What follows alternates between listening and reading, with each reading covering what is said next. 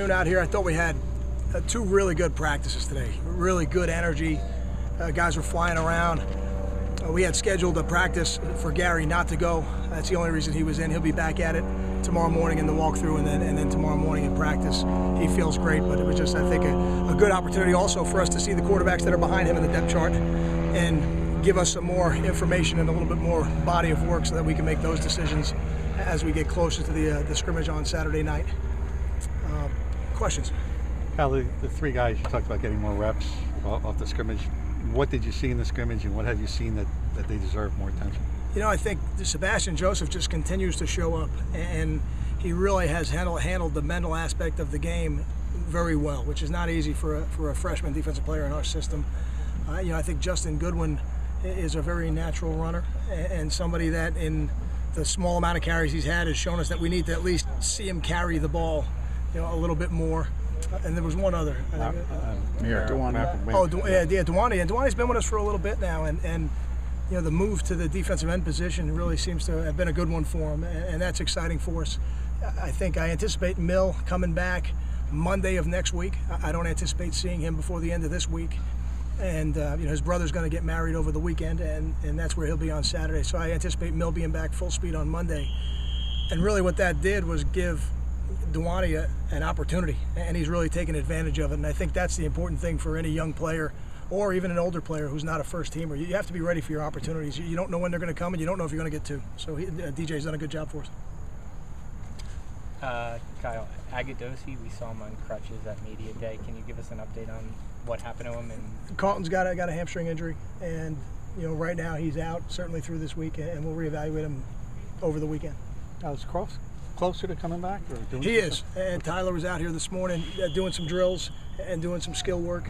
I don't think he'll be back early enough this week to scrimmage, but he's a lot closer than he was a couple days ago, so he will be ready for the first game for sure. With Duwani, getting back to him, what did you see out of him that really caused you, to give a jump in his progress? I think what Duwani did in the summer was really take advantage of the summer program, and our players are here for 9 weeks in the summer, and he changed his body. He's a leaner, he's a stronger, he's running better. So we're excited by all those things. Now he's got to prove that he can do it day in and day out. And for any player who hasn't had the chance or the opportunity to do it in games, the only opportunity they have to prove to us that they're worthy of playing in the games is to be consistent every day as they come out here. So it's day to day. As of this morning, we were pleased, and now we'll evaluate this tape and see how we feel.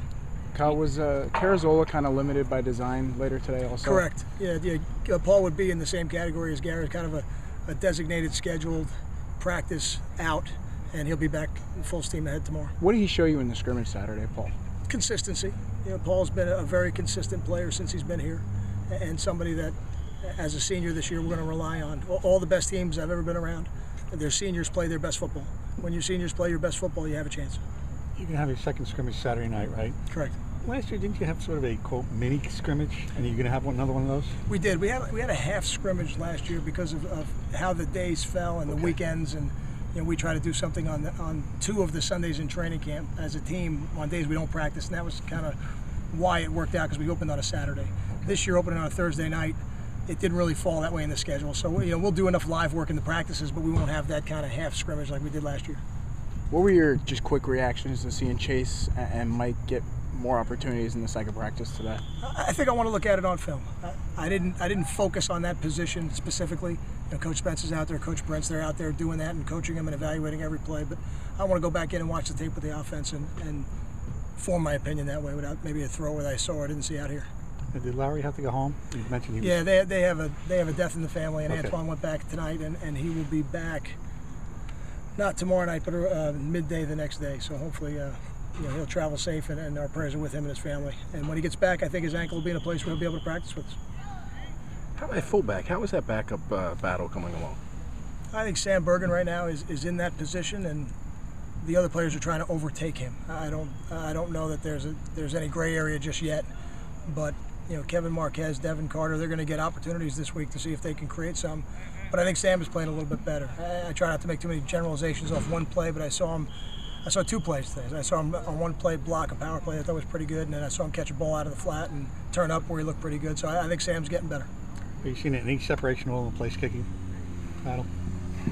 I don't know that it's that significant, but I will say this morning, Kyle kicked a 47-yarder in an overtime situation to tie the game. That is as pressure-filled kick, I think, as you can get in practice, without being in the stadium. So Kyle's done that in the past for us as well.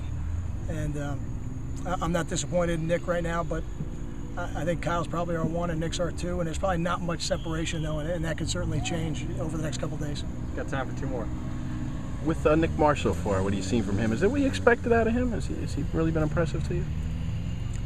What I see out of him in practice is a guy with a really strong leg, and he's been very consistent. From specialist all the way through the punt periods, and I'm excited to see him in the games. I've only been around him for a couple weeks, so I like everything about him right now. And for us, the last piece of that puzzle is going to see, when we get out to Fresno, and he's got to perform under the lights, so to speak, to make sure that he's ready to do it. So he certainly hasn't shown me any reason why he wouldn't be.